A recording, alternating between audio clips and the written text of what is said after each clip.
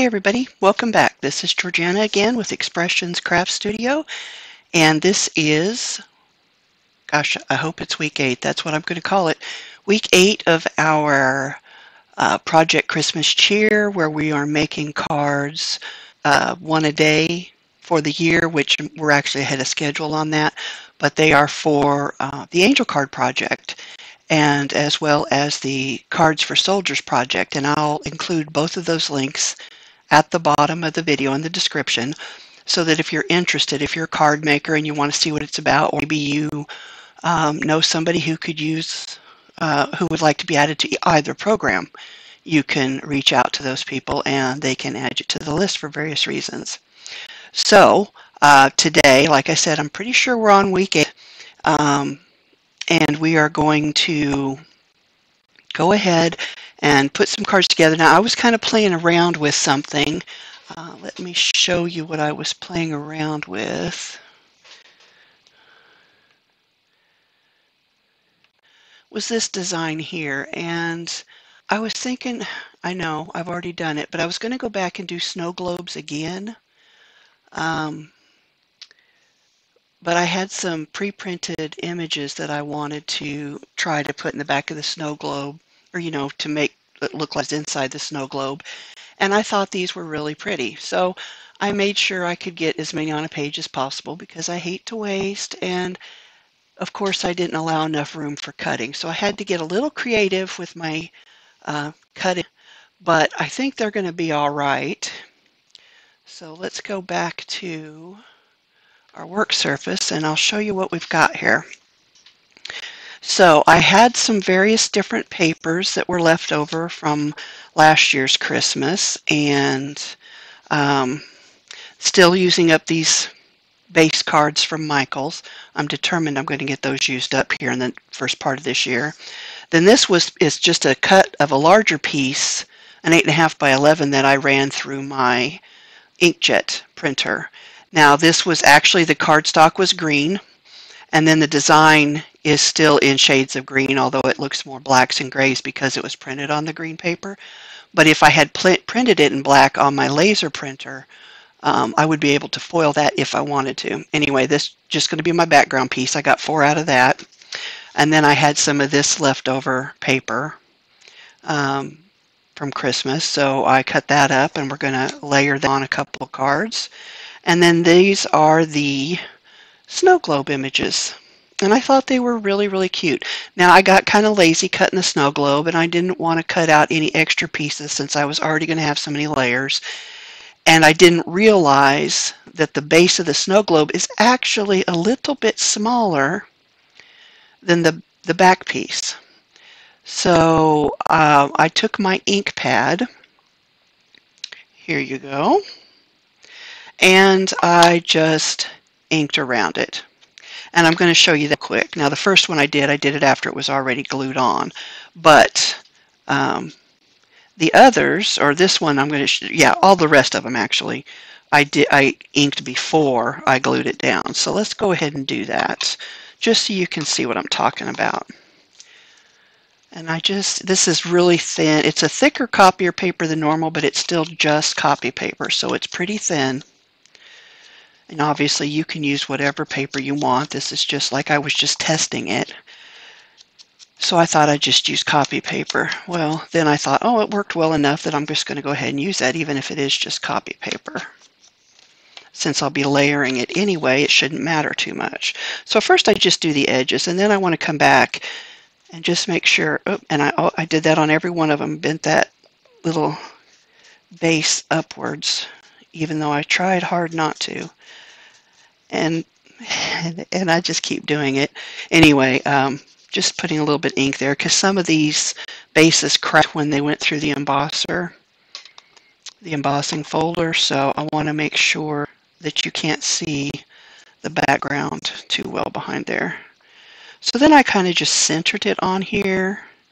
Let me see if I can, I just washed my hands, so of course I can't grab hold of anything. So I don't know if you can see how that doesn't quite go to the edge, but it's pretty close, and that's why I just inked the edge. You can definitely see it better right there. Just to make it a little less obvious, I inked the edge, and I could probably actually scoot that back over just a little bit. Okay, so then we get our glue. And I'll just add some glue to this. Oops.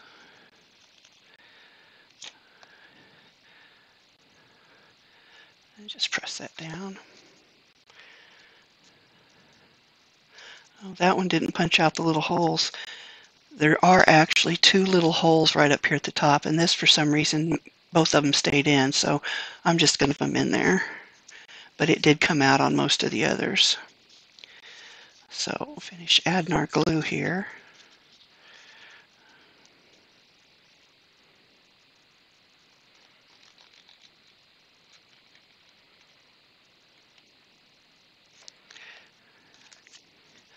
And then just press it down. There's also a little strip, which I don't think you'll be able to see. It's just the thinnest little strip right through there that comes out. But I just left it in there because I didn't want that gap back behind there showing through. So now you've got your card piece. So this one is some cardstock I had from, gosh, I don't know where, but it was a package of, let me see here. It's Park Lane paper, and it's pastel wood grains. But I thought the green was dark enough that it wouldn't look too pastel-y for Christmas card. So I cut up a couple sheets and made some card bases because I didn't have any other dark green ones in the Michael stash that I thought looked Christmassy enough, and there are no red ones in there. So anyway, I also had some leftover Christmas ornament paper. I don't love it for this, but I'm trying to also keep these cards a little more simple. So layer that on there. And then I do have these Merry Christmas sentiments that I had pulled out before. I think that they're too big for this, but they are on iron-on flocked is the red part, and then green cardstock on the back, and it's just the flocked part's just ironed on. But yeah, those are too big to do it that way. But maybe it will work down here. Oh, now that's not bad. What do you think? Kind of like that. That'll work. And then this one is, again, with the plaid paper, which I really like. And I cut it smaller than I normally would because I really liked this background and I wanted to be able to see it. So this one, I just cut out the center while I was playing with the globes, and I thought, well, I like that. I might put some greenery sticking out from behind it. But then I've got this Merry Christmas that fits really nicely under there. So these are a little bit more masculine. Mostly what I make is not masculine because it's easier for me to do the floral-y, butterfly, bird kind of thing. But I really wanted to keep some masculine. So that's what we're putting together today.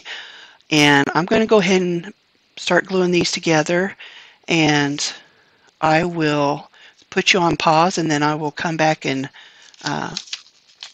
show you where we're at here in a little bit. All right, so I've glued some of this stuff down, and others I've put double stick tape on the back.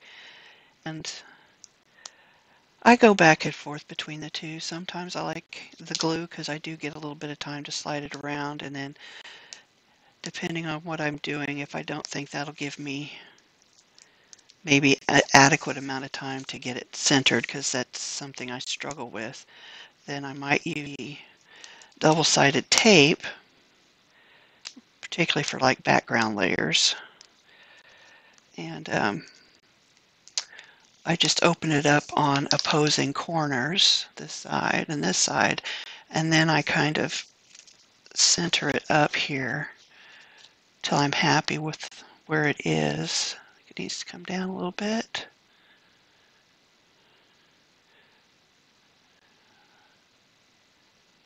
That looks pretty good. And so once I've got it where I think I want it, I just start removing my tape.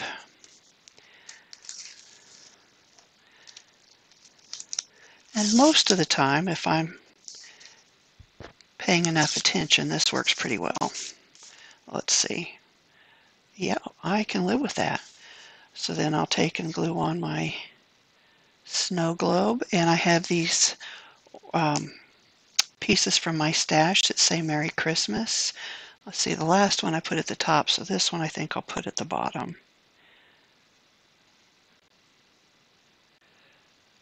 Okay, so we'll glue this down.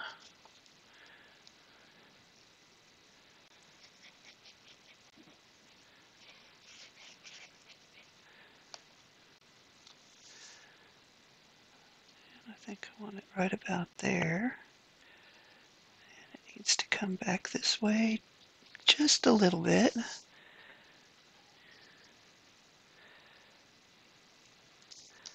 Just kind of press that glue down. And go ahead and position this. I am using glue because I might want to slide it a little bit one way or the other.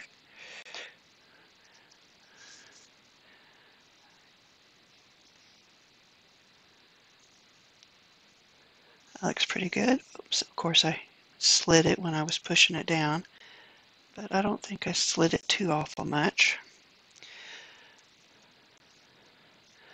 So these are just some Merry Christmas sentiments I printed out on my inkjet printer with colored ink, matted them on a piece of cardstock, and then I took the piece of cardstock and just kind of drug it through my Versamark, and then used my embossing powder and heat embossed it just to kind of give it a, what do you call that,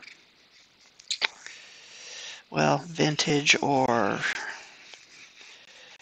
that's not the word I want, but you get the idea. And that just gives it a more of a random look instead of being so precise.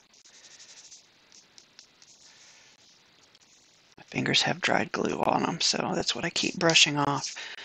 So there's that one. Let's see here.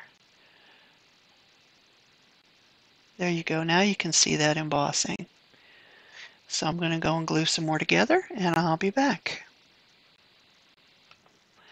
All right, I am back. I've finished gluing everything together, and I'm going to go through and show you what we did. Now, I did have some scraps of blue that I wanted to use up, so that's one of them. I added a couple of vellum snowflakes that I had cut out previously, and they were on my desk, and I wanted to use them up. And the other blue one, I'm getting him too close, I apologize. I added a tree over here. I know it's kind of weird because it's on the outside of the snow globe, but I thought it looked cute. And I'm just using up some of my previously made Christmas sentiment tags. Now here on this one, I added another tree silhouette. It's kind of hard to tell what it is, but that's what it is. And then this is my flocked Merry Christmas sentiment. And again, just using up the same bits of scraps and scrap papers that I'd previously cut. This one kind of feels like it could use a little extra, but it's not getting anything extra. That's pretty much it. Same with this one. In fact, these next couple are all really similar. And then we have this one. Now I did put the sentiment at the top, and then I realized I like it much better at the bottom. Now this one's a little different. I knew it needed a little something extra, so I added a bow. I used my bow maker, which honestly, I saw somebody use one and I thought I just had to have it, but then I remembered I have hair picks that I could use. I used to use forks to make them, so this is a cute little tool, and if you don't have anything that works for you, these are available on Amazon, and I can link it below, but you really don't need it. Anyway, it does make a nice bow. And the reason is, I think the big difference between using like something you already have at home, like a hair pick or a fork, is it's got this little slot here that helps you pass the bow back and forth through the front and back, which does make it a little bit easier. But otherwise, totally not necessary. But anyway, I just thought it needed a little something extra, so it got a bow. And this is the last one. So I'm pretty happy with these. They're pretty basic cards. Again, I feel like they're kind of masculine, which is what I was going for. And without the glitter on them, they are, I am able to include these to the cards for soldiers for the upcoming year in case they want to send something back to their, maybe a dad or somebody. So we ended up with 1, 2, 3, 4, 5, 6, 7, 8, 9, 10 more cards. So we already have over 100 cards. No, that can't be right. Is that right? Would it be 105? I'll have to look. I do not know now. But we did end up with 10 more for week 8, and I know I had said for week 8 that I was going to go through and put sentiments on the inside, but I forgot that I was going to do that. So we will do that for week 9, and we'll do a bunch of different sentiments on the inside. All right, well, thanks for watching. If you have any questions, don't hesitate to ask. Any comments or feedback is greatly appreciated. I know I've been having some problems with my sound, and I am trying to work those out. Otherwise, links should be in the description box below, and thanks for joining me.